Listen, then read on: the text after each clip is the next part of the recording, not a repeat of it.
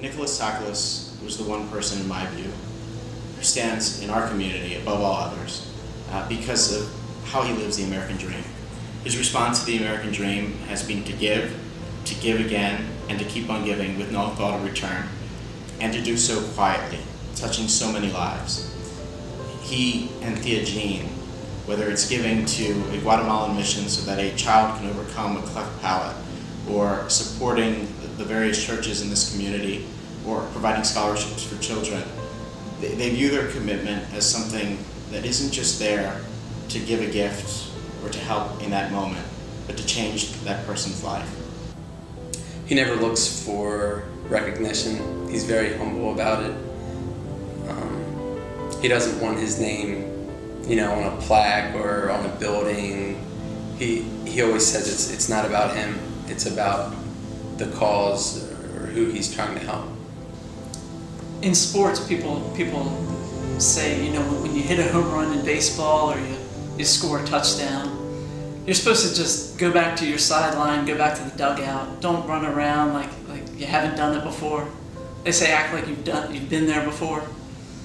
Well, that's my dad. He doesn't spike the football. He doesn't do a victory lap. He's just thankful for what he has, and he's willing to share it. And I think that's what makes him great. He always made sure we all got a good education growing up, that's for sure. And he even went to college, which for his generation was somewhat unusual. Well, Nicky was almost like a dad to me because, like I mentioned earlier, I went to work almost every day with him through the weekends in the winter and then every day during the summer.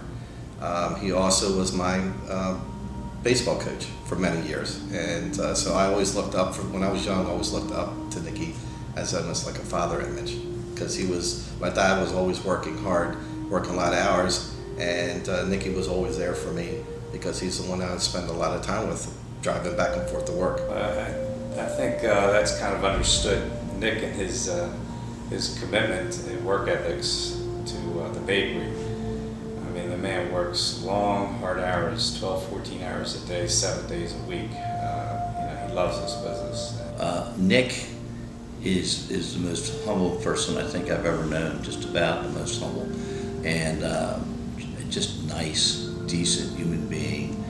I can't imagine anybody in the world ever saying or thinking anything bad about Nick Tsakalos. He is extremely involved with the charities of our cathedral. When something arises that he has an interest in, he's been someone that has been very forthright and stepped in and has assisted with the philanthropic needs of our community, has always been there to offer very good and sound advice. Someone asked me once about who are my heroes and what characteristics those heroes have. And Patriarch Pavle, of blessed memory of the Servant Elder's Church, was one of the most humble men that I've ever met. And as I thought about that question, what is it about Mr. Nick that intrigues me and draws me to him as a friend? And that's humility. As big as I am, standing next to him, he's pretty small, but for me, it's the guy who just doesn't talk it. He walks the walk. He's the littlest giant that I know.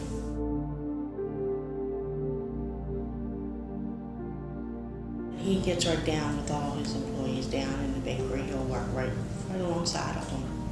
Seeing him walk up and down the street, going back to check on his mother, going over into the thrift store. He's always working. He's here.